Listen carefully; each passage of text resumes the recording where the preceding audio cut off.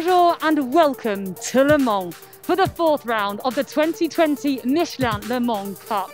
This is one of the highlights of the year, an absolute must attend for all gentlemen drivers, and we have a fantastic grid of 34 cars. Let's check it out. As a curtain raiser to the Le Mans 24 Hours, Road to Le Mans adopts a different format from the other Michelin Le Mans Cup events. There are two 55-minute races instead of a single one that's 2 hours long. There's a mandatory pit stop of 2 minutes in each race, no refuelling is allowed, and the minimum driver time is 20 minutes. Instead of 25 points for a win, there are 15, 9 for second, third takes 7, and so on. And only full season competitors are entitled to score points. After the first half of the season, DKR Engineering leads the standings by 12 from Graf, 15 from Cool Racing. DKR's Jean Glorieux is very experienced at Road to Le Mans. He won race 2 in 2017. It's amazing, the feeling here, the myth is growing like each year, and the championship is very tight as well. Other ones are approaching. This weekend can make or break the championship. If you win both races, then we get a major gap. If you have two DNFs in the worst case, then championship will or may be lost. In both cases, it will be a very spectacular and interesting weekend. In Graf's number 26 car is a new boy, Rory Penttinen, learning all about Le Mans this weekend. It's really tight, so every single race will be important in the championship. We have had a really good pace, especially now the last race. I think we have figured out some setups on the car. We will do everything to score as many points as possible. We have 4 or 5 cars competing for the championship, and I hope we will take it.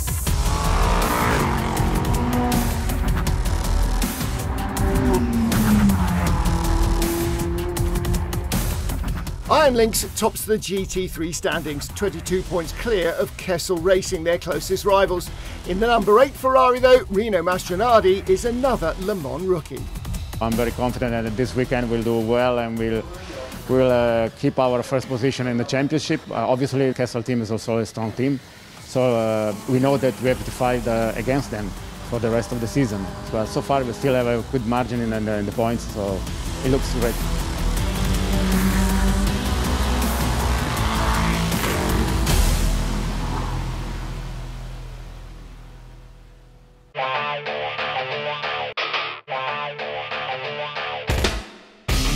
Salut à tous, donc c'est notre... Hi everyone, it's our first time here at Le Mans.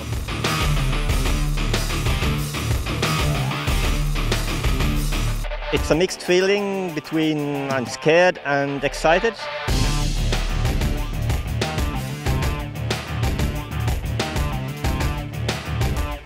Please follow us through the weekend.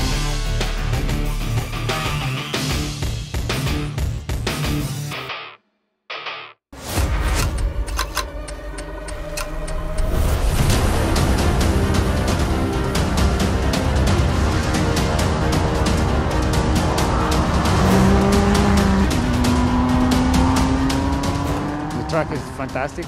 Wanted in the past to be here, and today for the first time I'm here driving the Ferrari from the Michelin Le Mans Cup. The car was perfect. We were the quickest. Giacomo obviously gave me a few advices on the track, especially on the braking and on the most difficult corners around the track. That's helped a lot. I'm very confident that we'll do very well. Yeah, it was wonderful. I have been dreaming of Le Mans for my whole life. So to finally be here, it was amazing. Love the track.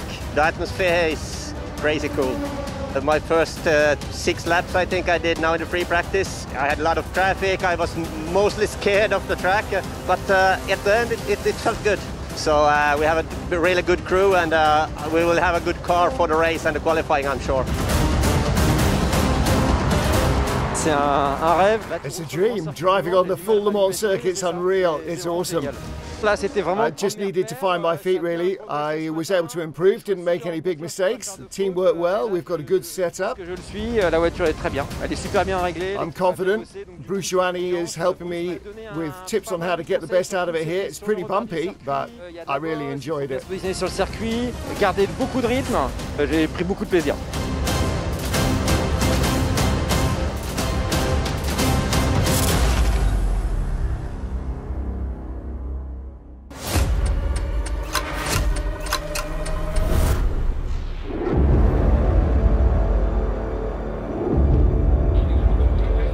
In GT3, Rino Mastronardi claimed pole for race 2. His best lap only a second slower than teammate Giacomo Puccini, whose time was good enough to start third for race 1. It was very good. It was a little bit difficult qualifying because we had a few yellow flags.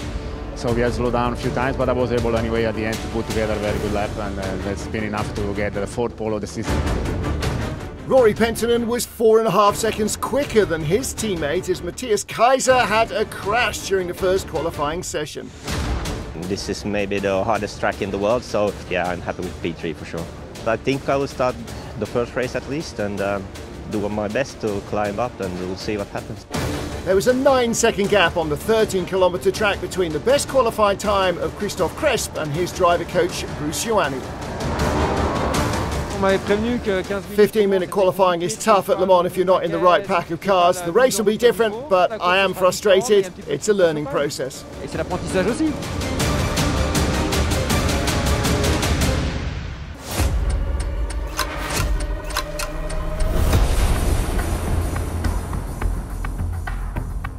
Time to go racing. Friday afternoon at Le Mans. 34 car entry, 23 in LMP3 and 11 in GT3.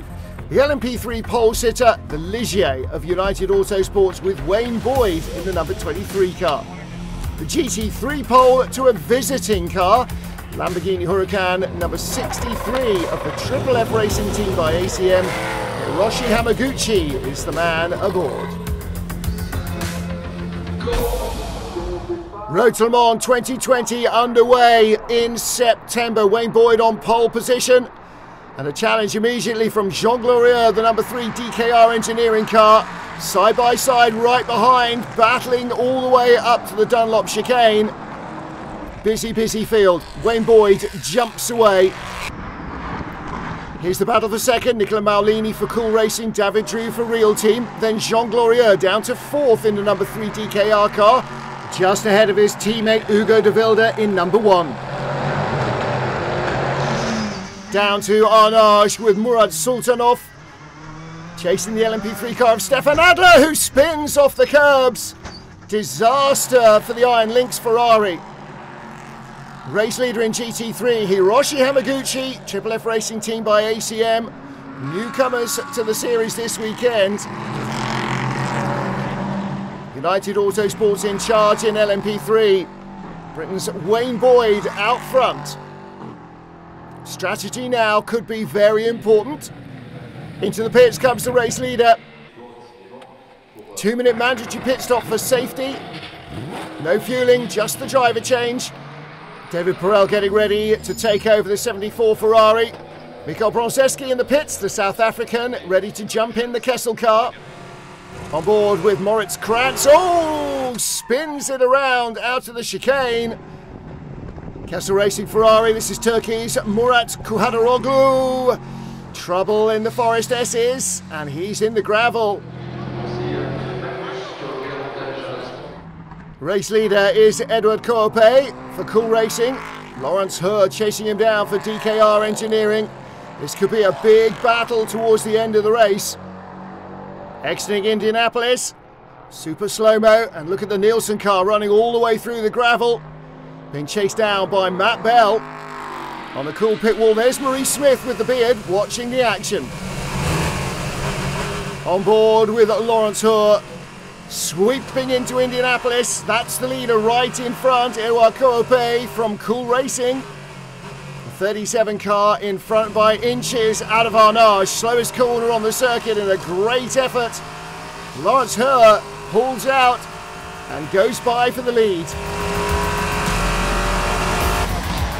Checkered flag is out. Victory for Laurens Hoare. Won race 2 last year. Teammate Jean Glorieux also won in 2017.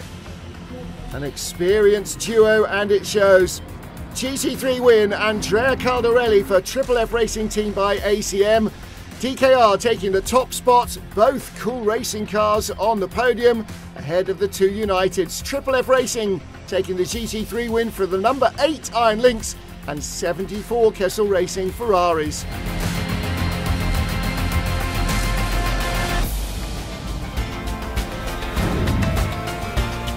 DKR Engineering have done it again.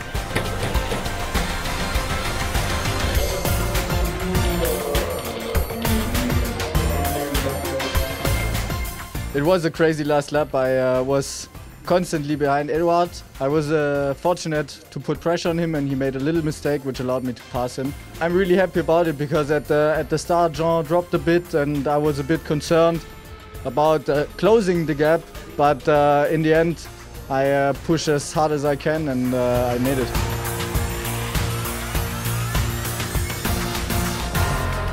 GT3 all about Italian cars, a Lamborghini ahead of a slew of Ferraris. It's a great feeling, honestly. It's a fantastic track, the first time for me. We came here with without big expectation, but just to do our job and do it good. And this is the result of a great teamwork.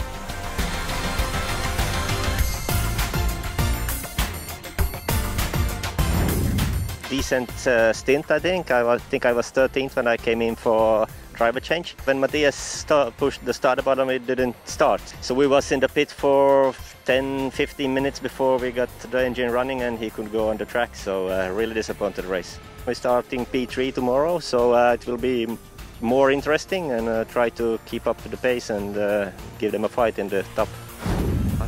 Can you even imagine starting on the big Le Mans circuit with an LMP3 car? It was crazy, it was incredible. We had some top speed issues, but the most important thing is I loved it. We achieved our goal because we finished second ahead of the Kessel car, so I think it couldn't be any better than what we did. So we are leading on the championship again, like we were already. We increased the gap, so we have to keep going like this until the end.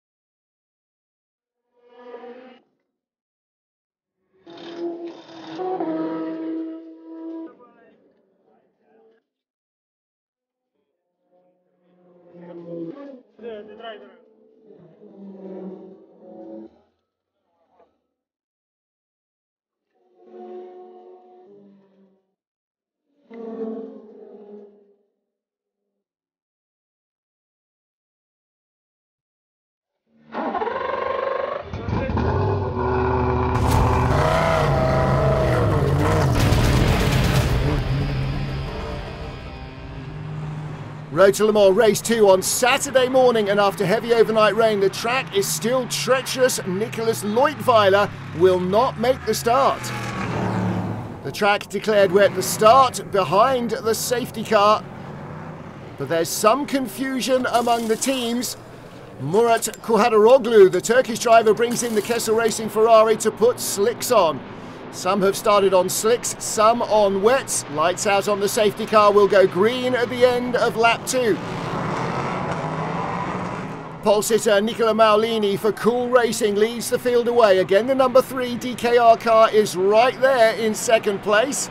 And at the green flag, Nicola Melin for Racing Experience, passing Patrice Lafargue in the EDEC Sport car. Change for 4th place within the first couple of metres of green flag racing. Good restarting by Melin. GT3 pole sitter there, Rino Mastronardi, 7th overall in the Iron Lynx Ferrari. Battle for the lead, here comes Hiroshi Hamaguchi in the Lamborghini. Triple F Racing Team by ACM car up the inside and through he goes. Not a full season entry, he won't score points. Lots of LMP3 action and trouble. Looks like Daniel Schneider in the United Auto Sports car may have had contact from behind. That was the battle right outside the top 10. Here's our race leader, Nicola Maulini for Cool Racing. 2.5, nearly ahead of Jean Glorieux. DKR car skating over the curbs through Indianapolis and down to Arnage they come. Track is drying fast, but the off-line areas are very wet. Pit window open at minute 22. Jean Glorieux comes in immediately, and that might be a masterstroke from DKR. Look how damp it is, just offline though. Cautious in the pit so he doesn't overshoot. Cleaning the screen of muck and the driver change to Lawrence Herr. Winning combination in race 1 on Friday. Can they do it again? Maurice Smith is in the pits as well for Cool Racing. These guys finished on the podium. The American is out. Matt Bell gets in, but trouble. That is one of our rookies, Christophe Cresp. He's overshot the team as he comes in to hand over. Trouble too for Esteban Garcia. Had to come around the nose of another car. Busy pit lane, and of course with a mandatory 2-minute stop for the driver changes, although they don't have to line up under a fuel rig, they are all stationary a long while. It's only a 10-minute pit window as well, and that means this is a very busy pit road here at Le Mans. See how slippery it still is, even in the pits. There's the number 8 car, leading point scorer in race 1 and was leading for the points in race 2 as well. Trouble here, this is Nick Adcock, the CD Sport car at Indianapolis. Got onto the very wet stuff, couldn't slow down. Nicola Maulini, the race leader, comes in for Cool Racing. And it seems to work out that either you come in first or last if you're up front. They've gone with last. Lots of changes in the order during the stops, and this is the race leader, Hugo de Wilde for DKR in the number 1 car, going very slowly on the Mulsanne. Battle for 4th place in LMP3, Matthias Kaiser for Graf, and Lawrence Herr in the DKR engineering car that won race 1. Lap 6 of 13, but this might come down to being a timed race. Here's the battle, Wayne Boyd and Bruce Giuani. Oh, Giuani trying to close the door. Wayne Boyd was already there in the United car. Into the pit lane just as the pit window's about to close. Hugo de Wilde, number 1 car is in, and he'll hand over to teammate Wolfgang Triller. Cleaner the screen as well to give Wolfgang a decent view.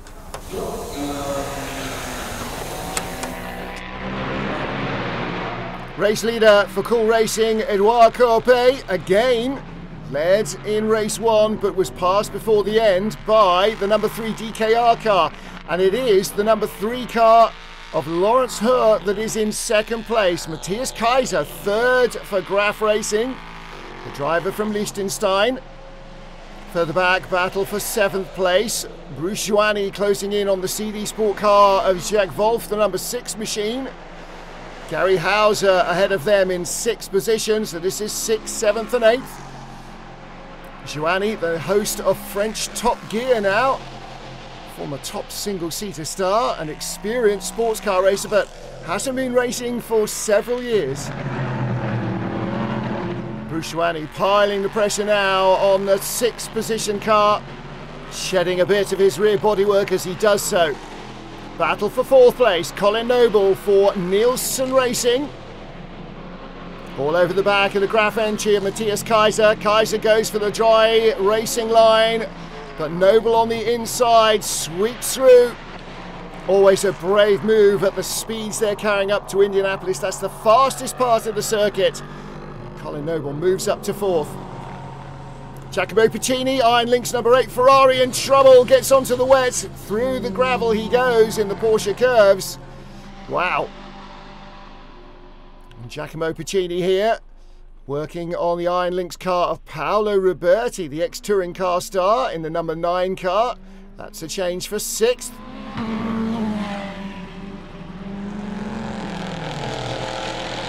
Edouard Koopé leading the race from Laurens Hoorn. The gap remaining just about 2 seconds.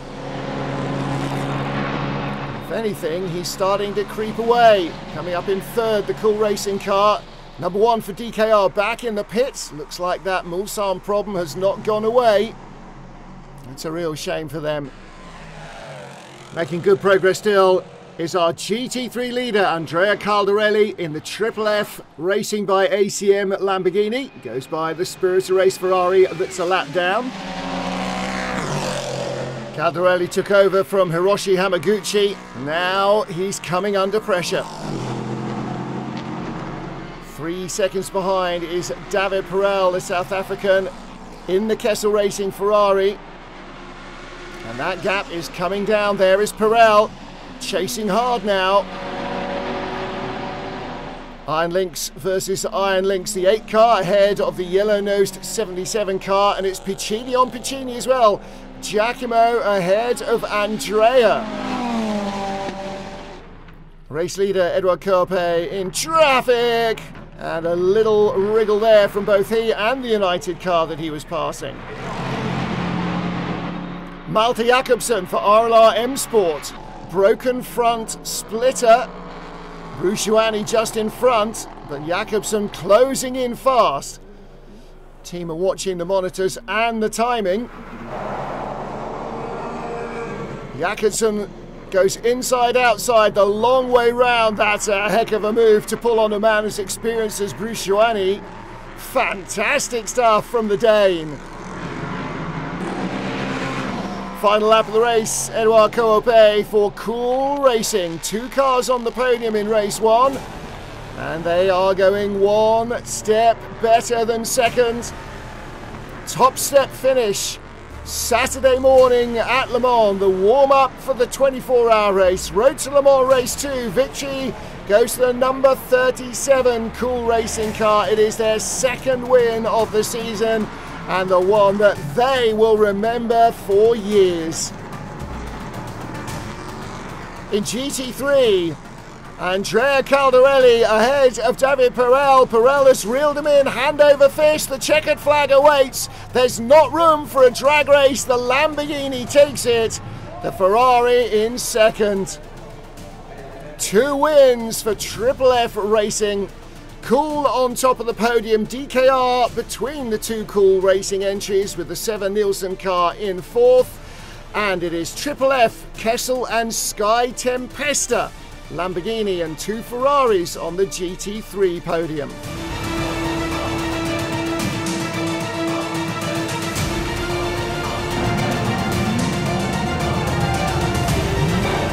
It's a really good revenge for the team and for Edouard. Hoorn is more experimented than Edouard, so it's a really good result, and I'm really happy to finish first in Le Mans. For all 3 teams, a great view from the Le Mans podium. Congratulations to our podium finishers in LMP3. And this has significant championship ramifications as well. With 2 strong finishes for the number 3 car, DKR Engineering go 19 points clear. The 2 Cool Racing teams and Graf clinging to their title dreams. It's amazing to be on the podium in Le Mans, and today the race was more exciting than yesterday, and it just shortened my life for 2 years. It was too exciting, to be honest.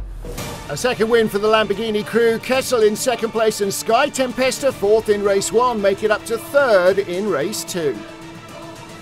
But again, the Lamborghini had the tiniest advantage over the Ferraris right at the end. In the championship, Iron Lynx now have a comfortable lead in the standings over arch rivals Kessel, and only 4 points between Kessel Racing's 2 cars. What a weekend it's been, especially for our rookies. We raced in Le Mans, we made it. The first one, but not the last time. Coming back up from 17 on the grid, awesome. Unfortunately today we had not a very good race because we started with rain tires, but the track was completely dry and we lost a lot of time. Our goal for the race was not to make mistake and finish both races, so which we got. I mean, we did very well. It was better, but it was tricky conditions with half wet, half dry. The Le Mans track is wonderful. That's been my childhood dream to do this, and now I have done some laps on it, and I hope I can do it again. That's it for Road to Le Mans. Next time out, 10th of October, round 5 of the 2020 Michelin Le Mans Cup at the Autodromo Nazionale di Monza. We will see you there.